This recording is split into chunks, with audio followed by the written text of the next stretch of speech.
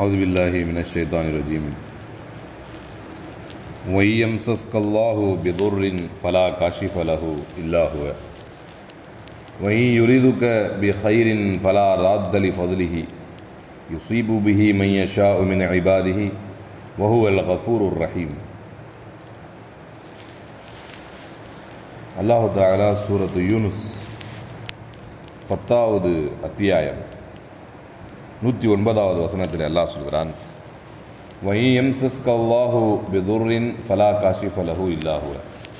அல்லாஹ் உங்களை ஒரு தீமையை கொண்டு தொட்டுவிட்டால், ஒரு தீமையை கொண்டு உங்களை பீடிக்க வைத்து விட்டால், ஃபலா காஷிஃப லஹு, அந்த தீமையை உங்களை விட்டு விலக்குபவர் யாரும் இல்லை, இல்லா ஹுவ, அவனை தவிர.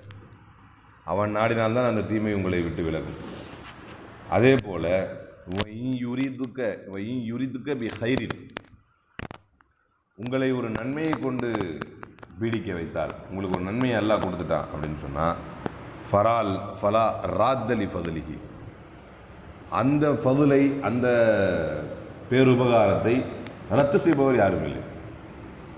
ஒரு தீமையை கொண்டு உங்களுக்கு நாடிவிட்டாலும் அந்த தீமையை விட்டும் உங்களை தடுப்பவர் யாரும் இல்லை.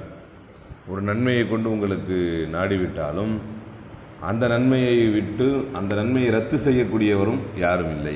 என்னெல்லாம் சொல்லிட்டு சொல்கிறான், யுசீபு பிஹி மை யஷாஉ மின் இபாதிஹி, தன்னுடைய அடியார்களில் தான் யாருக்கு நாடுகிறானோ அதை கொண்டு எதையும் கொடுப்பான். தன்னுடைய அடியாரில் அவன் யாருக்கு நாடுகிறானோ அவர்களுக்கு அதை கொண்டு எதையும் கொடுப்பான். வஹுவல் கஃபூருர் ரஹீம், அவன் மன்னிப்பு மிக்கவன், அருளாளனாகவும் இருக்கிறான் அப்படின்னு நல்லா சொல்கிறான். இப்போ இந்த வசனத்தை நம்ம யோசித்து பார்த்தோம் அப்படின்னு சொன்னால், இதுக்கு முந்தைய வசனங்களில் அல்லாஹ் சொல்லும்போது வலா ததுஉ மின் தூனில்லாஹி மா லா யன்ஃபஉக் வலா யதுர்ருக் அப்படின்னு சொல்லிட்டு வர்றான். இது எதுக்கு சொல்கிறான் அப்படின்னா, ஒரு இணை வைப்பு சம்மந்தமாக பேசும்போது சொல்லிட்டு வர்றான் அல்லாஹ். உங்களுக்கு எந்த நன்மையும் செய்திராத, எந்த தீமையும் செய்திராத விஷயங்களை போயிட்டு நீங்கள் அல்லாஹ்வுக்கு நிகராக கூப்பிட்டுக்கிட்டு இருக்காதீங்க அப்படின்னு சொல்லிட்டு, அதான் ஒரு சகோதரர் அவங்க ஊரில் நடந்த ஒரு சம்பவத்தை சொன்னார். அவங்க ஊரில் இருக்கிற எல்லோரும் ஒன்று சேர்ந்து ஒரு தெய்வத்தை வணங்கணும் அப்படின்னு, ஒரு திருவிழா எடுக்கணும் அப்படின்னு முடிவு பண்ணி ஒரு பெரிய சிலையை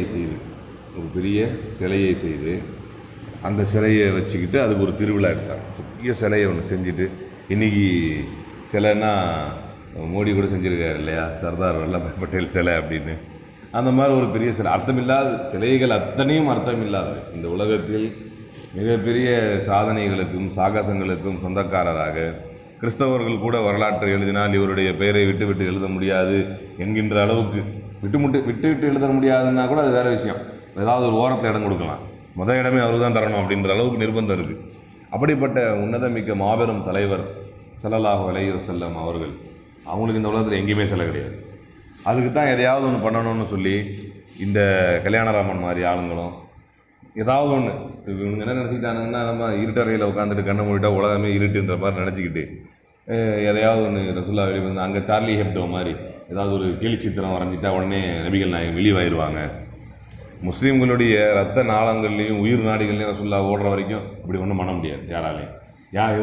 இவனுக்கு மேலே பெரிய பெரிய ஆட்கள்லாம் என்னென்ன செஞ்சுட்டு போயிட்டான். ஹபீப் என்கின்ற சாப்டர் டீவியேட் ஆனாலும் சொல்ல வேண்டிய ஒரு சம்பவம், ஹபீப் என்கின்ற ஒரு நபித்தோழர், அந்த நபித்தோழரை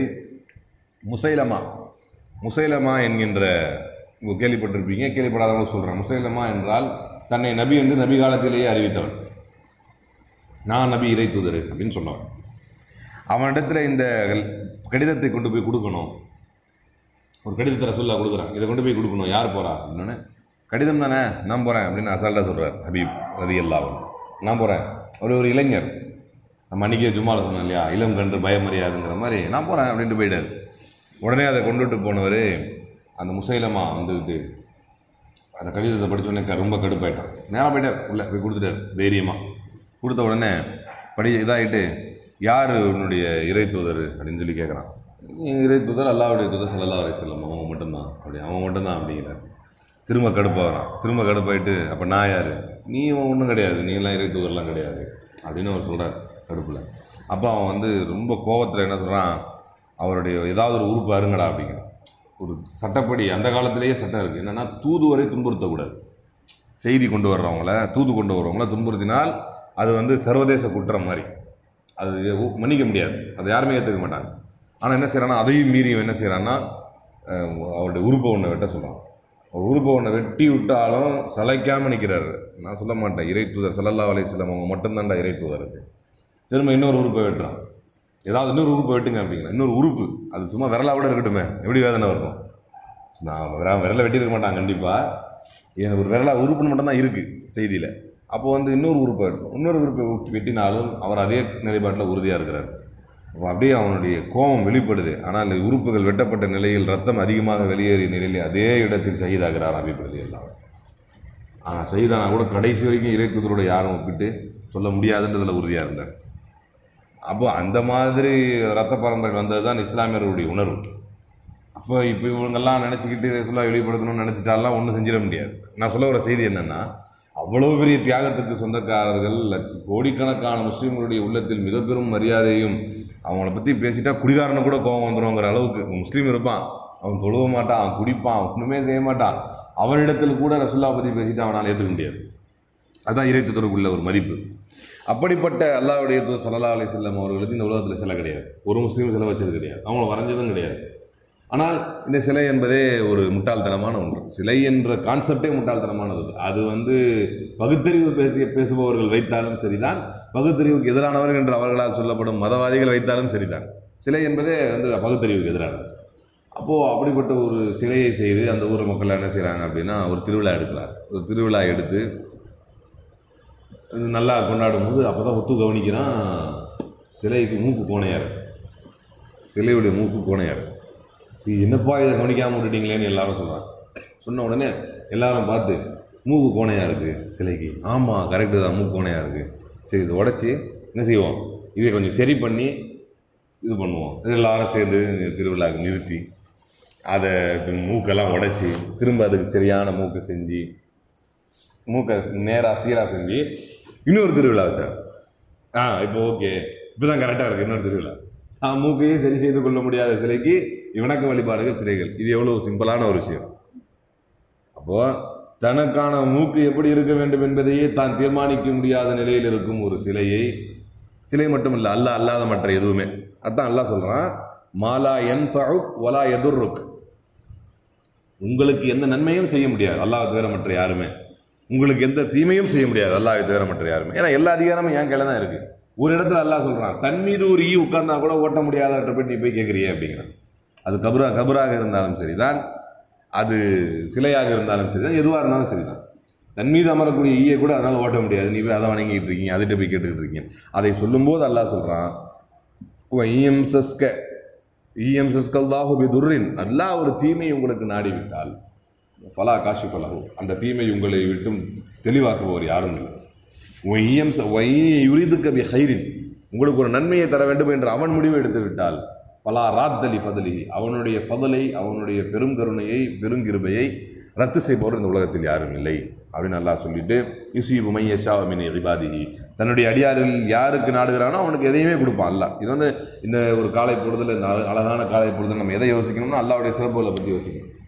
எப்படி இருந்த நம்மளை எங்கெங்கெல்லாம் கொண்டு வந்து எப்படியோ வச்சு சிறப்பாக்கி எல்லாம் கண்ணியப்படுத்தி எப்படியோ ஒரு விதத்தில் நமக்கு உணவளித்து எப்படியோ சிறப்பு பண்ணிக்கிட்டு இருக்கானே, அவன்தான் நமக்கு எல்லாமே.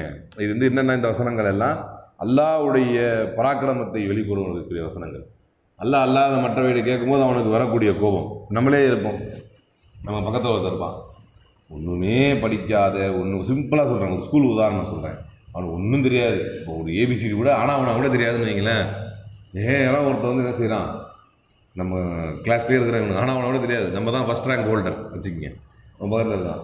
அவங்ககிட்ட போய் எனக்கு ஒரு பெரிய டவுட்டு சொல்லித்தர முடியுமா, நான் அவன்கிட்ட கேட்டு உங்களை விட்டுட்டான், உங்களை இப்படி பார்க்குறான், போயிட்டு பக்கத்தில் போய் கேட்குறான் எனக்கு சொல்லித்தர முடியுமான்னு, உங்களுக்கு மனசில் எப்படி இருக்கும்? சிம்பிளான, இதெல்லாம் ஒப்பிடவே முடியாது. இந்த உதாரணத்தை ஒரு சிம்பிளான உதாரணத்தை சொல்கிறேன். நம்ம நல்லா படிக்கிற ஆள், ஃபஸ்ட் ரேங்க் எடுக்கிற ஆள், நம்ம பக்கத்தில் ஒன்றுத்துக்குமே ஆக மாட்டான், ஆனால் அவனோட தெரியாது அவனுக்கு. அவங்ககிட்ட போய் உங்களை நடந்து நம்மளை பார்த்துட்டு, நம்ம இருக்கிறோன்னு தெரியும், பார்த்துட்டு சரி அப்படின்ட்டு போயிட்டு இப்போ சொல்லித்தர முடியுமான்னு கேட்டால் எல்லாமே தெரிந்து அவனுக்கு எவ்வளோ கடுப்பாகும். சின்ன பொருத்தமில்லாத உதாரணம் இது, சின்ன உதாரணம். ஆனால் அதுக்கே அப்படி இருக்கும்போது அகிலங்கள் அனைத்தையும் படைத்து அதில் எந்த குறைபாடையும் வைக்காமல் ஆண்டு யாருக்கு எது எந்த அளவில் வேண்டும் என்பதை தீர்மானித்து எல்லோருக்கும் அதே அளவில் எல்லோருக்கும் அதை சரியாக பகிர்ந்தளித்து கொடுத்து வைத்து அவரவர்களுக்கான நேரம் காலம் தவணையை தீர்மானித்து அவரவர்களுக்கான பரக்கத்தை அதாபை வேதனையை எல்லாவற்றையும் முடிவு செய்து மிகச்சரியாக ஆண்டு வரக்கூடிய அந்த அல்லாஹ் ரப்பல் ஆலமீனுக்கு எவ்வளவு கோபத்தை அது உண்டாகும். அவன் அல்லாத இடத்துல கேட்டாலும் சரிதான், அவனிடத்துல எதுவுமே கேட்காம அமைதியா இருந்தாலும் சரிதான். அல்லாஹ் சிறப்புகளுக்கு சொந்தக்காரன், என்கிட்ட கேளு கொடுக்குறேங்கிறான் அல்லாஹ். நம்ம கேட்கறது நிறைய பேருடைய டைலாக் என்னன்னா, எனக்கு என்ன வேணும்னு அல்லாஹ்க்கு தெரியும், நான் ஏன் கேட்கணும் அப்படின்னு சொல்லுவான். அப்படி எல்லாம் கேட்கணும், அல்லாஹ் கேட்க சொல்றான். உங்களுக்கு எது வேண்டும், எதிலிருந்து நீங்கள் மீள வேண்டும், இதே எல்லா இடத்துல கேளுங்க. எந்த சூழ்நிலையில எந்த சிக்கலை நீங்க சிக்கிறீங்க, இது அல்லாஹ்ட்ட கேளுங்க. ஏனென்றால் அவன் யாருக்கு ஒரு தீமையை செய்ய நாடிவிட்டானோ அதை தடுப்பவர் யாரும் இல்லை. அவன் யாருக்கு ஒரு நன்மையை செய்ய நாடிவிட்டானோ அதை ரத்து செய்யக்கூடிய அதிகாரம் பெற்றவர் யாரும் இல்லை என்று அல்லாஹ் சொல்கிறான். வஹுவல் கஃபூருர் ரஹீம், அவன் மன்னிக்கக்கூடியவனாக இருக்கிறான், அருளாளனாக இருக்கிறான். சுப்ஹானக்கல்லாஹ் வபிஹம்திஹி வ அஷ்ஹது அல்லா இலாஹா இல்லா அன்த அஸ்தக்ஃபிருக வ அத்தூபு இலைக். அஸ்ஸலாமு அலைக்கும் வரஹ்மத்துல்லாஹி வபரகாத்துஹு.